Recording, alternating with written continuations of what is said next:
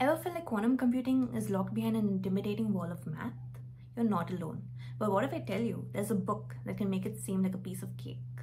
Hello everyone, welcome back to my YouTube channel, and in today's video we're going to be deep diving into a book, Essential Mathematics for Quantum Computing by Leonard Woody.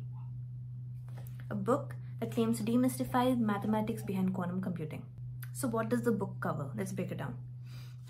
So it goes into linear algebra, it covers vectors, matrices, quantum gates, matrix multiplication, sets, functions, groups, subspaces, complex numbers, which is very important, eigenvectors, eigenvalues, trace, inner product, outer product, types of operators, tensor product, and some advanced concepts such as singular value decomposition, and has a very useful appendix that covers bracket notation if you're not familiar with that, sigma notation, some trigonometry if you're not very thorough with it, and probability as well.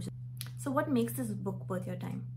It's very clear, concise, doesn't waste time on fluff. It's just to the point, just the math that you need, and it has exercises after each chapter which gives you hands-on experience with the math and doesn't just make you get familiarized with it but makes you also practice the math behind it. There are a lot of graphics as well that will help you. So who would benefit from buying this book?